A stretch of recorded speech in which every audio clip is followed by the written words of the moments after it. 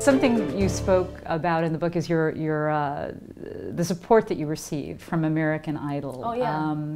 You clearly describe American Idol, the people there, the show itself, as a great source of support during what was a difficult time in part.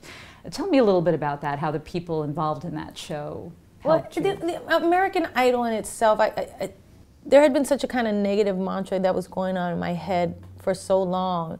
I think because of being so famous and being in the public eye and people writing things about you, you know, it's like, oh, you're not a good person, you want candles in your room, or, you know, things that weren't even true, that were now becoming the tape playing in my head, you know, of like, you're not a good person, you're not a good entertainer, you're not a good singer, you're not a good actress, you're not good, you're not good, you're not. And even though there was plenty of good stuff out there, for some reason we concentrate on the negative, we focus on it as people.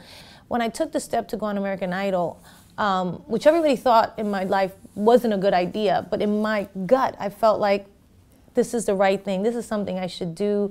It's about music. I love it. I have something, you know, I feel like I have something to offer to this. And when I did it, and there was no script, and there was no song, and it was just me being me, and people liked me.